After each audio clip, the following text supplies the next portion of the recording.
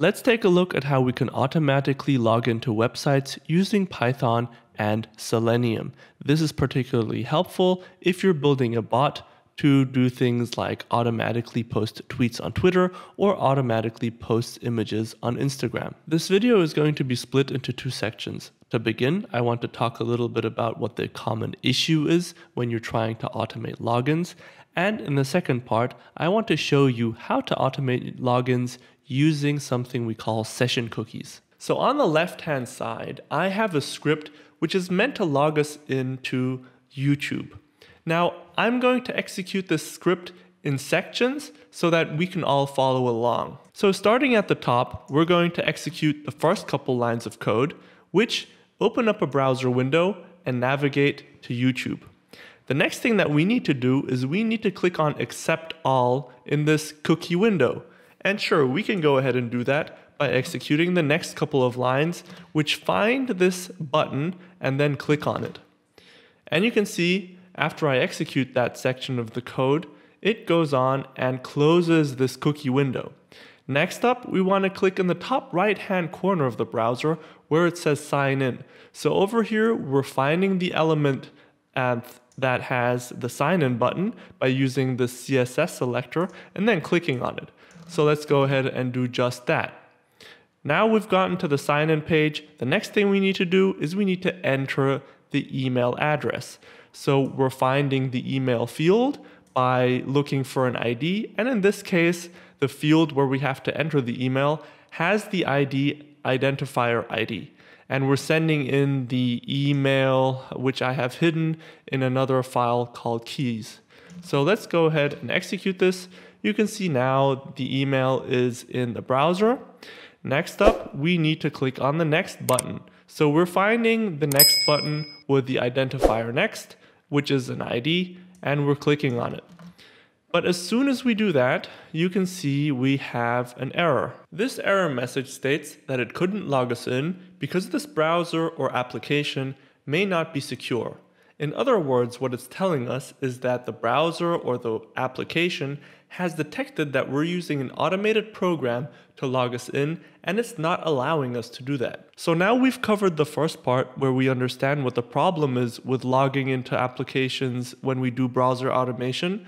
We're now going to move on to the second part where I'm going to show you how you can log in properly using session cookies. So let me start off like this. Whenever most of us use YouTube, Facebook, Instagram, or any other website, we are usually logged in automatically because it's quite inconvenient to always enter the username and password.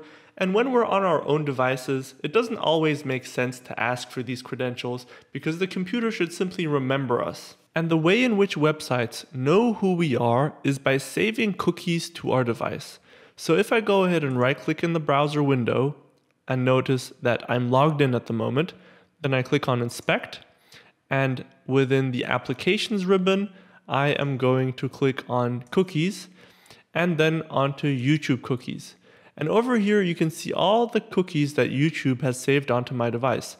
There's quite a lot of them. So in order to get the login right this time when we use browser automation, what we're going to do is the following. We're going to take these cookies, save them to a CSV file, and whenever we want to log in using Selenium, we're going to inject all the cookies into the browser, and then we'll be logged in straight away without having to enter a password or a username. However, you do need to be aware of the fact that all of these individual cookies have an expiry date.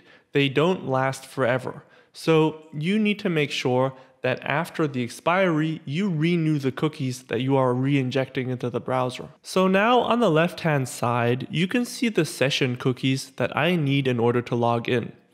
And I want to bring to your attention that this file only contains the name of the cookie, the value, and the domain.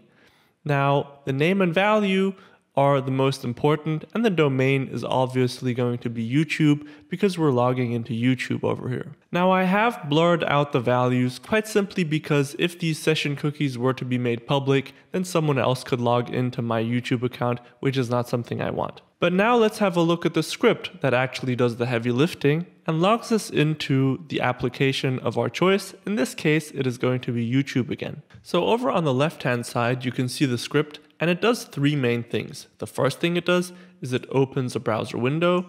Then next, it actually gets the cookies from the CSV file I just showed you. The third thing it does is it injects the cookies and then refreshes the page. So let's go through these three steps separately. First off, let me execute the top by getting the browser window and navigating to YouTube. The next thing, I'm going to get the cookies from the CSV file and save them to the cookies variable. And then finally, I'm going to inject the cookies with this for loop and then refresh the browser window. And once that's done, you can see that I have now successfully logged in. If I hover over the icon in the top right-hand corner, you can see Max Teaches Tech. That's my YouTube channel, and you should subscribe to it. And I'm logged in successfully. If you have any ideas for future videos or are having trouble and have questions that you want to ask, then leave all that in the comments down below. That being said, we'll see each other in the next video.